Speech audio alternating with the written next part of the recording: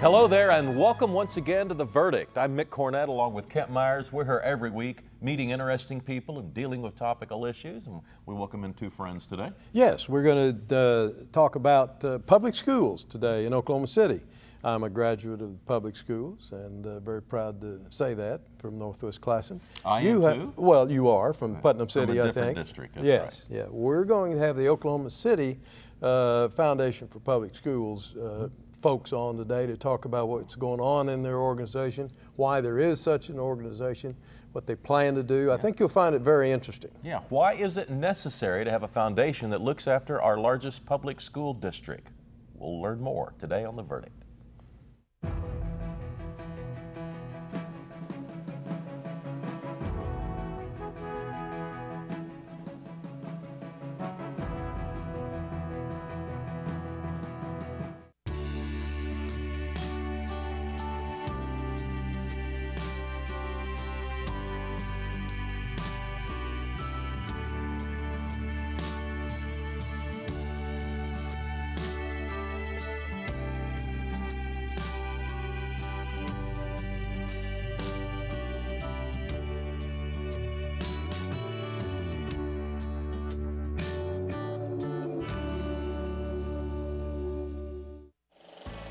Been fortunate enough to premiere every film that I've produced at Sundance. Seeing your film on the big screen for the first time in front of an audience at the Sundance Film Festival is unmatched. I'm Chad Burris. I'm an attorney, film producer, film financier, economic development financier, and I'm Chickasaw. Nobody can argue that modern day media, cinema, has perpetuated this myth, this idea of the Indian and what that is. And just the idea that, all Indians look one way or all Indians act one way is a terrible injustice. Being able to have filmmakers tell stories that are representative of some element of his surroundings, his upbringing, what they know, what they see through their own eyes, that other people get a chance to bear witness to around the world. I think that's amazing. For me personally, being an Indian today means being responsible, honest, progressive, and giving that back to the community. Learn more about today's Chickasaws at profilesofanation.com.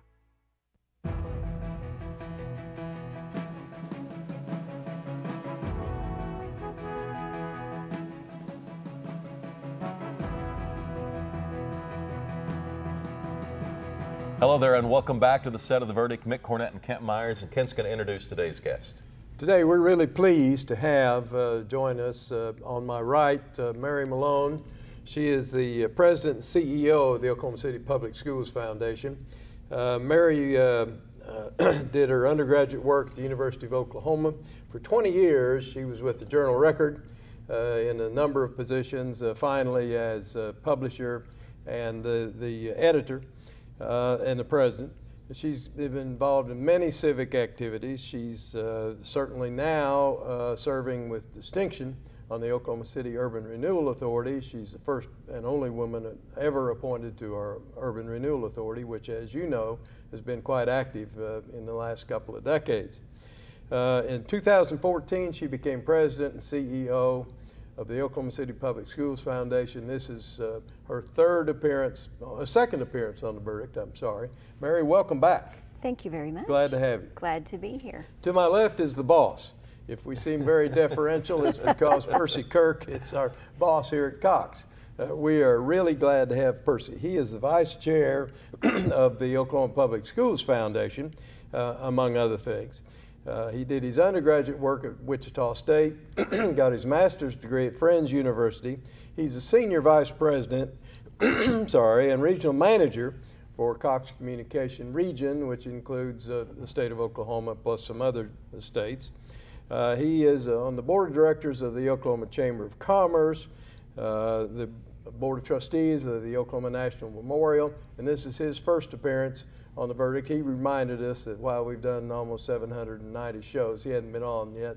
We're trying to correct that today. Percy, glad to have you. Thanks for inviting me. Hey, Mary, I wanted to get started with you and ask how did this begin? How and why, what were the circumstances around beginning a foundation to help out the I-89 school district? You know, the foundation has really been around for quite some time. It started in 1984, and there were some really important people that decided that the district needed some support.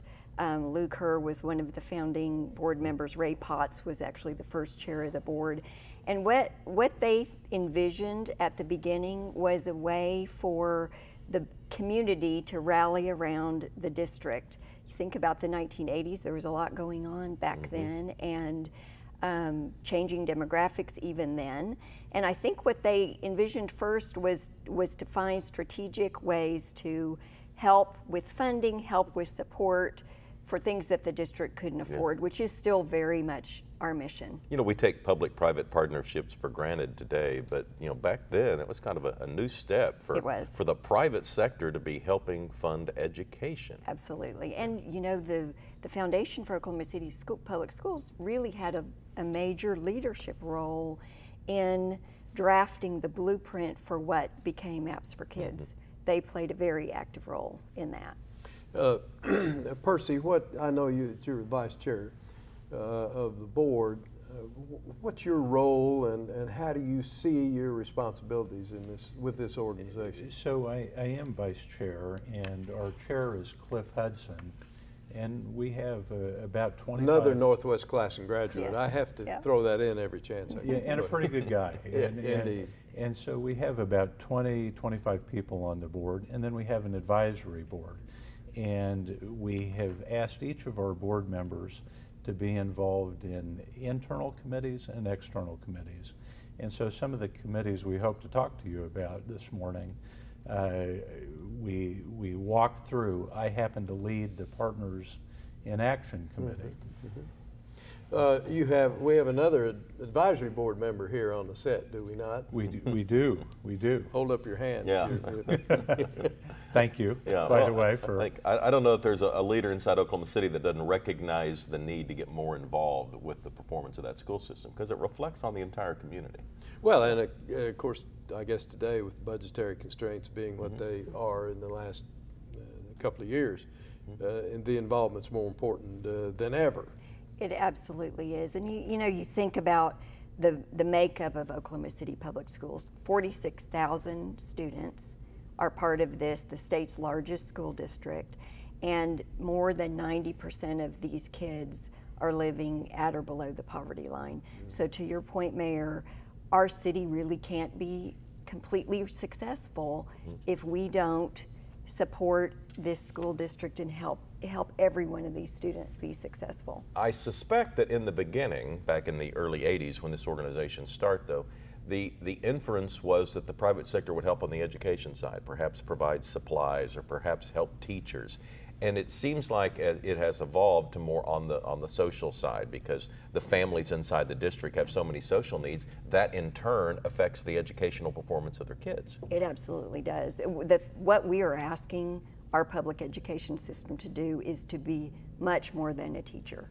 They are really kind of social workers, because these kids are coming to school with so many issues. They're coming to school hungry.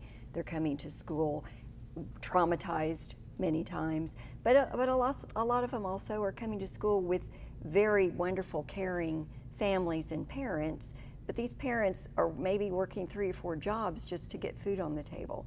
So the kids are living in homes with lots and lots of kids. They may not get the rest that they need. So that's then incumbent upon the teachers and the administrators, and the community has to help. So how do you know where to start? I mean, if the needs are so broad, how does someone who's trying to run a foundation, because you know, if you start over here, someone's going to say, well, you really need to work in this area, and then someone else is going to say, well, you really need to be working in this area. How do you know whom to listen to? And you know, that's a great point, and I will say that sometimes my head just spins with the people having great ideas, and we can't do all of them. So then it really comes back to business principles. We have to have strategic focuses. We have to have lanes that we stay in. The district can't do it alone. The foundation also can't do it alone. So we have worked really hard to define, with alignment with the district, what we need to focus on. And when people come to me with ideas that don't quite fit, then we say, great idea, but this is what we focus on. For the long term. For the long term, Yeah. right. Well, let me ask you, Percy, we alluded to it a minute ago that the financial needs of public schools in general, of course, is pretty well known, and we've done several shows on it already. But does this change the focus of the foundation in any way? The fact that this public school district, along with many public school districts, are really hurting for financial assistance? You know, I wouldn't say it changes the focus. As Mary said, we have lanes that we run in, and we think it's important to stay in those lanes. However, it certainly heightens the need to really move quickly to get everybody involved. As the mayor points out, we have such a great community, and everybody's working really hard to get things done. It's really important for us to help the kids and have a strong school district. If we don't, I don't see how we have such a great community. Yeah. Well, Mary, we've had a lot of turnover in the superintendent's role in the district. How has that impacted the foundation's ability to have a consistent conversation? It has evolved quite a bit. Looking back historically, I think this foundation started and had a great relationship with the district. I don't think that's always been the case. I've been here not quite 2 years.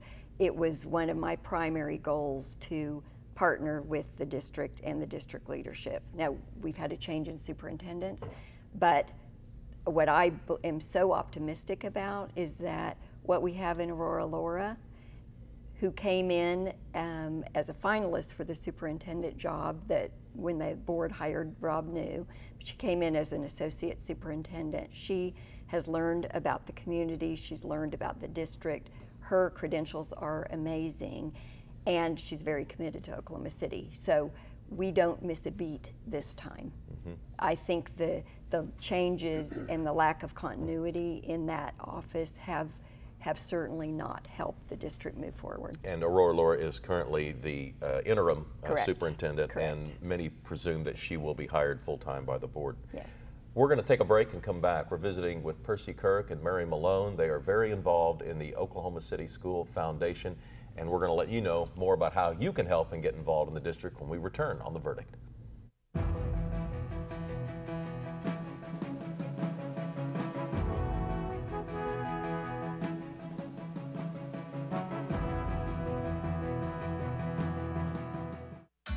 With the invention of prosthetics, loss of limb no longer meant loss of hope.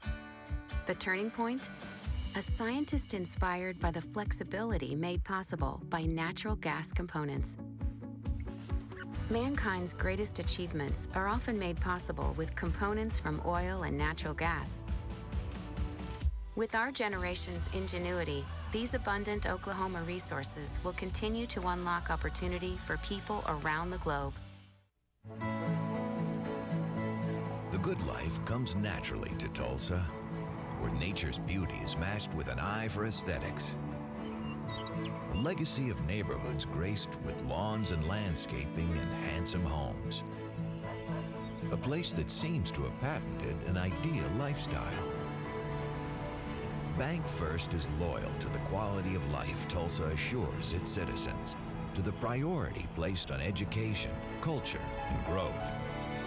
Loyal to builders who transform raw land into residential charm. Developers who see opportunity and add vitality to Tulsa's economy. Bank First serves both enterprise and private lives that need a loyal partner. It's how we help nurture this city's very good life. Bank First. Loyal to Oklahoma. Loyal to you.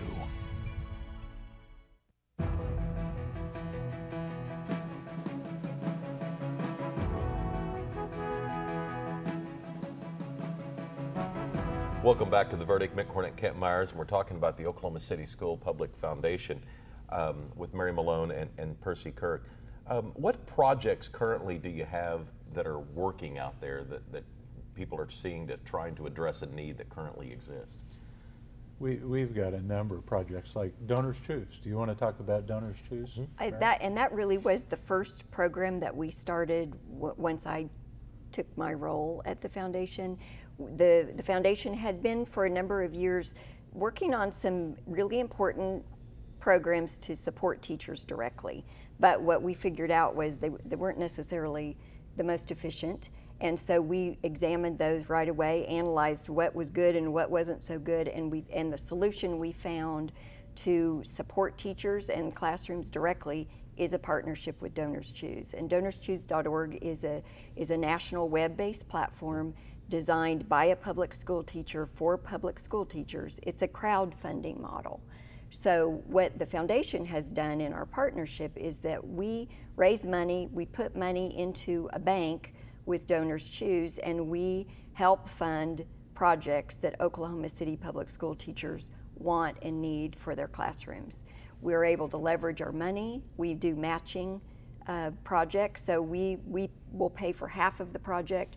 The rest of the project is paid by anyone and everyone, anonymous donors from literally all over the world that want to support Oklahoma City public school teachers. So a teacher lists a need that they have, and then someone who feels a specific inspiration to address that need can go onto this website and indicate that they want to help fund it. That is exactly right. So a donor can go in and pay $1. They can pay $5. They can donate $500 to support a teacher. And it's really a great model, a 21st century model, because we don't have to house supplies. If teachers need supplies, they can request them there. They can request STEM projects for their classroom, art projects for their classroom, books that they may have a need for. Anything and everything they can post, and then the foundation assists with funding it. We've helped fund nearly 1,000 projects with a total financial impact of nearly $560,000 over what since we started, since November of 2014. Wow. Well, explain to me, take it one step further. If a donor donates $5 for a particular teacher, how does that actually get from the donor's contribution to that teacher? What happens with it is the donation is made online. Right. When the project is funded, the goods, the items that the teacher has posted for will actually be sent directly to the teacher in their school. And then a nice follow-up is the kids and the teacher write thank you notes to every single donor.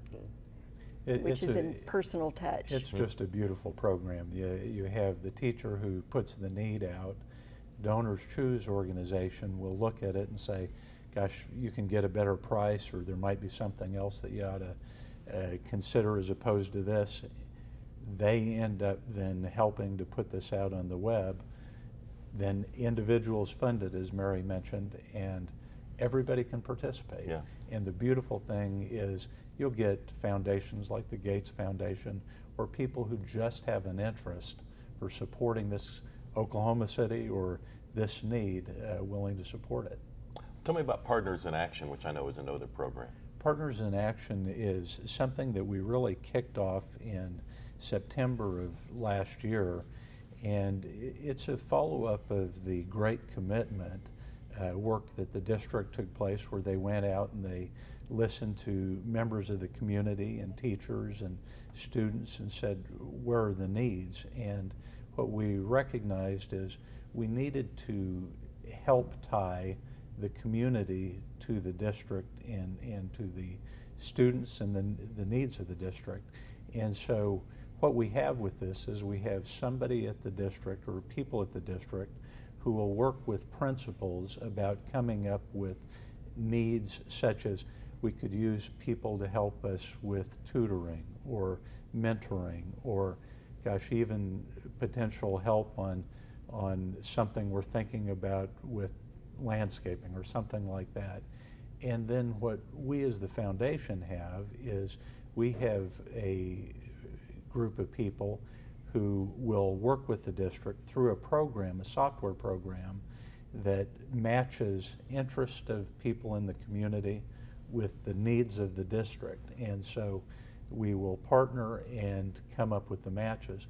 But this is a way of letting community people who want to be involved really tie in and make a difference for the district. How do you recruit the partners? How do you recruit not the school districts or their needs, but the folks who are going to try to solve those problems? You know, I'm really hoping by being on this show we can recruit some new partners with this, but we put messages out in a number of forums. We talk about Donors Choose, we talk about several of the programs, and so we're talking to the chamber, we're talking to community organizations to say, when you have people who want to help in this area, you know, come to us, and then we'll work with the district to help make the matches. So if a hypothetical law firm, for instance, wants to get involved, all its personnel in a particular community project,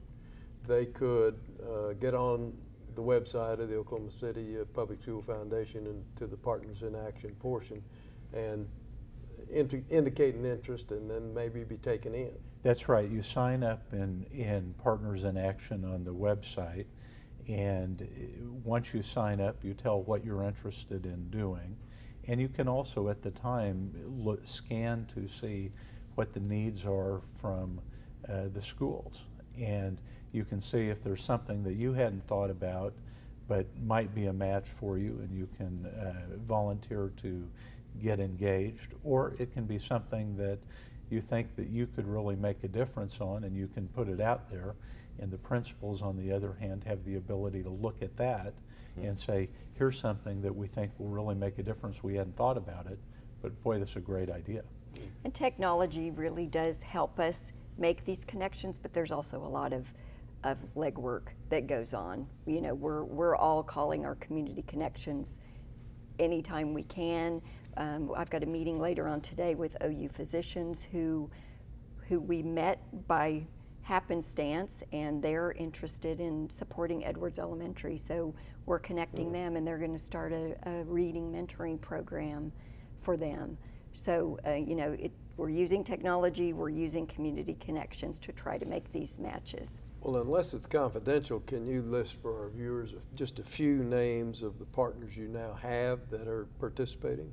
Cox is one of them. Cox has a number of volunteers that go out into the school. Of course, there's some long-standing partners that are very worthy of recognition, like Sonic and Chesapeake and Devon. They all have, all of our large employers really started this before we did, and they're working directly in schools. What we are working to do with Partners in Action is to broaden that base. Mm-hmm. There is a heightened interest of people. Everyone knows there's need, and they may not know exactly how to plug in, and so we're the vehicle to help them plug in, whether you have 5 employees or 500. Mm-hmm. Tell me quickly about the Urban Teacher Preparation Academy.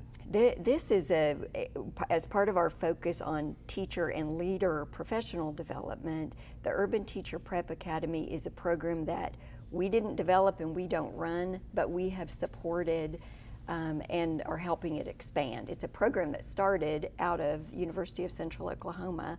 They've got an education degree program, and it's a way for new teachers coming in to work for the first time in an urban setting, providing them with mentorship and professional development. And I think often about a young person graduating from UCO who may have grown up in Poto or some small community in Oklahoma, getting plunked into Oklahoma City Public Schools and all of the issues surrounding an urban environment. This program supports them, and the retention level for these teachers is double digits ahead of the national average for teachers. So it's that support that these people need. We have run out of time. This segment went so quickly, but Percy and Mary, thank you so much for coming on the show, and thank you for what you're doing for the Oklahoma City Public School Foundation. When we return, Kent and I'll have a final word. We'll also give you some information on how you can get involved and help out the foundation. We'll be right back.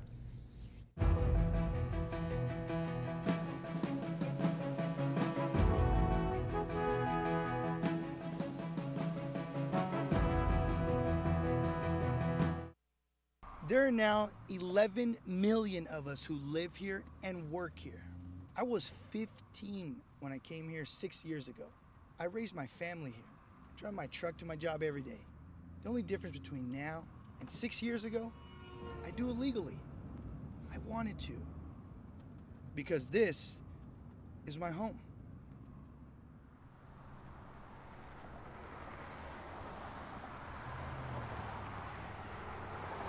All children deserve a life of hope and love, but sometimes they experience a life of pain, neglect, and abuse. When that happens, each child deserves all the quality assistance and representation that can be offered in our legal system. For more information, call 23-CHILD. Oklahoma Lawyers for Children, helping to bring hope and love back to the lives of abused children. You will always be mom and dad to me. You have children coming from a different lifestyle, different mindset. You have to open your arms and really do what you have to do to have that child become a part of your family. And if it's more patience, that's what you do. Kids gotta know they can trust you. And that's what we've tried to do with these kids. You will always be mom and dad to me. The Journal-Record is pleased to be a sponsor of The Verdict. The Journal-Record, since 1903, the best source of Oklahoma business news and legal information. And for almost 30 years, Oklahoma political, government, and business leaders have turned to the McCarville Report for accurate, reliable, inside information. Visit the McCarville Report online.